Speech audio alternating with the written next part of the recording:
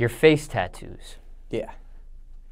And you have tattoos all over your body, yes? Yes. Actually, I have a couple on my chest, but just mostly what you see up here. Oh, okay. Yeah. Okay. Now, which one was the first one, actually?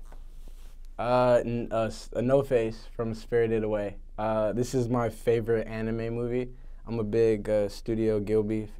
Yeah, I think oh God, if I butchered the name, but yeah, My Neighbor Totoro, Spirited Away, Howl's Moving Castle. I was a big like, Howie Miyazaki.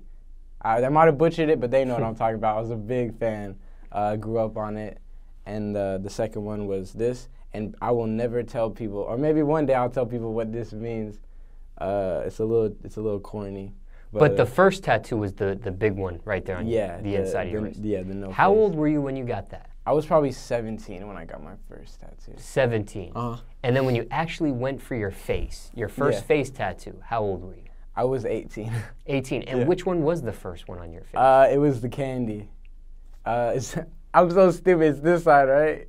All right, cool. Yes, I'm so uncoordinated. Ask anybody about me. I always forget, and it's so stupid. But yeah, candy.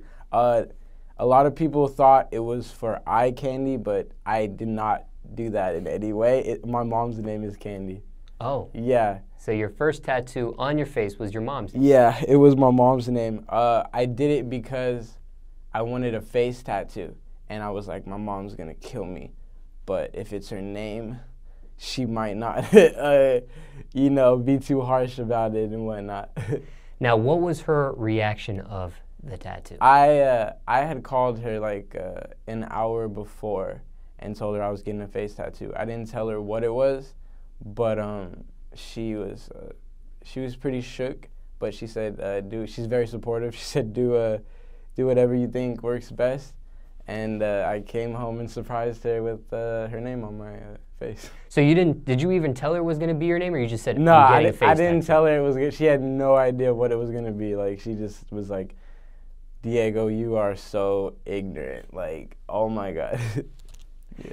Now, were you still in school when you got that? No, I dropped out 3 months in the freshman year. Oh. Yeah. So 9th grade you dropped out. Yeah, but I was like tardy, missing classes in 6th grade. Like I was never in school, so school was like never for me, kind of. But 18-year-olds, was it around where you live, where you're from? Was it? I mean, not everybody gets face tattoos, so I don't want to use the word common. But was a bunch of people having face tattoos, or were you one of the early ones where you're from to have? Literally. For your age. I'm from Redlands, California. It's like an hour east of Los Angeles. It's like population's probably like 100,000 people, so it's not a real big city. Like not a lot of like. Can I curse too? Yes. Not a lot of shit happens out there, but I was definitely. They don't see if you have a face tat out there. It's like you banging, like you know, you repping or something. You part of like a gang or a crew. It's like real bad out there. So when I walk around, people think, you know, they think I'm like in a gang and shit, but I'm not in any fucking gang. But now that I got the face tat, a lot of my friends, they started picking up the idea, and now I'm seeing a little bit more people from my hometown getting the face tats. Yeah. Now, you could have put that tattoo anywhere on your body, but why actually go for the face? Why have a face tattoo? I know you wanted one, but yeah. why? I think I wanted to do it on my face because, like, I just like to go all fucking out. Like, if I'm going to do something, I'm going to, like, fully commit to something. Like, I was originally a photographer, and I was committed. I wanted to be, you know, the next big photographer. Like, that's where like I wanted to work and all that. Like, but at one of my homies' shows, Stephen Cannon, I put my camera down by the DJ booth, and someone unfortunately stole it. And I was like devastated. It was like a present from my parents. It was like $2,000 or something, and you know, like I just said fuck it. You know what I mean? Like I just counted my losses. All my friends were rappers, so I was like, well, how much is it to like record at your guys' studio? And they were like, just shoot them $20 and we'll mix your stuff down. And I was like, yeah, I'll give it a shot. Like, why not? You know, all my friends are rapping. Might as well like try. I felt like I had a cool voice maybe. And that's how I really got into rap. So not only did somebody steal your camera, they stole your dream.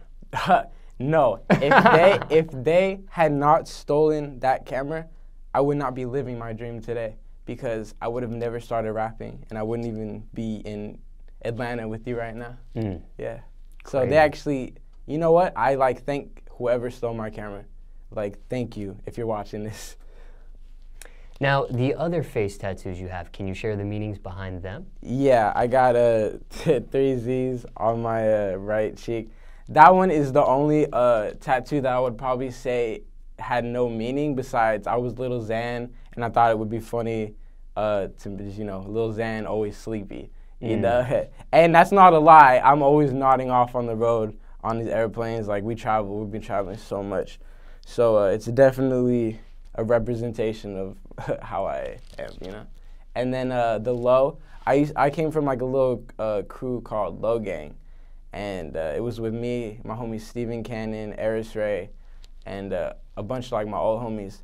And Low Gang, like, it got us to a certain level, but it evolved into Xanarchy, what we are today. You know, we're doing all the merchandise now, and the brand is just going fucking insane. The movement is insane. The interaction with the fans is like crazy. Like, I'm not used to this. Like, this is all like the last 2 months of my life have been so crazy. It's like that, what do they say? That like overnight shit. Like, that's a real overnight thing. success. Yeah, it's a real thing.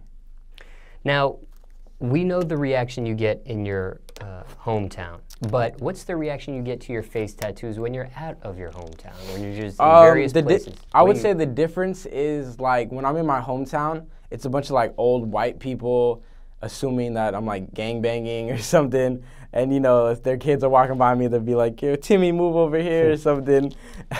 And they're very prejudiced. And then, you know, like all the gangs, NSR and all that shit, they'll try to, like, you know, press you and shit, you know, take your shoes, rob your shoes and shit. So just because they think, you know, you're either a Crip or a Blood, because I got a couple of C tattoos that have nothing to do with that. Just the fact that they start with C. So I've been pressed on that, but luckily, like, never been like robbed or anything. Yeah, but outside of town, like when I just moved to LA, just got my apartment like a week ago. I'm at home in LA. You know, people in LA are used to seeing hobos walking around literally with their balls hanging to the floor on Skid Row, you know? So in LA, it's nothing. Like, there's not even a second glance. And that's why I had to move out there for my music, and because for me, I just feel more comfortable out there.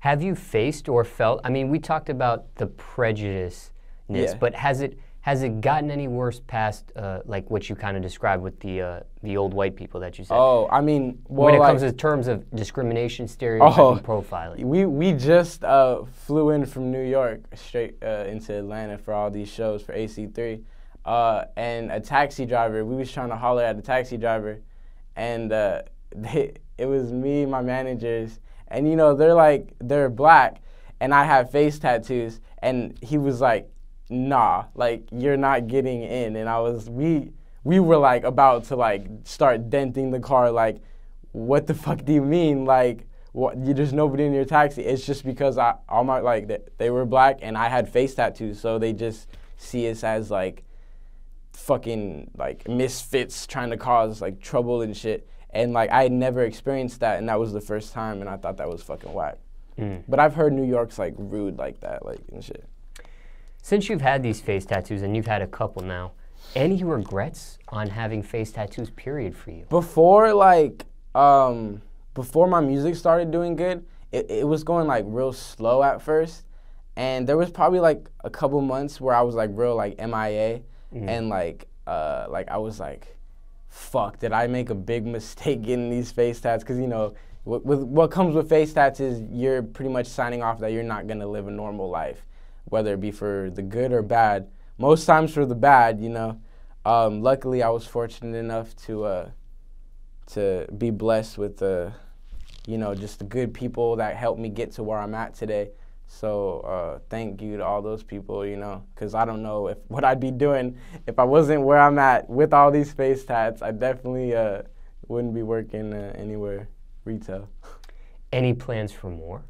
On the face. On the face. I was like, are you gonna ask on the face? Because definitely got plans for the chest and the arms. But the face, my manager has said that I cannot get any more. He says we gotta keep the face intact. So yeah, no more face tattoos. At least not for now. Yeah, for now. I might disobey him and go get another one. You know, you never know. Every day's a different day.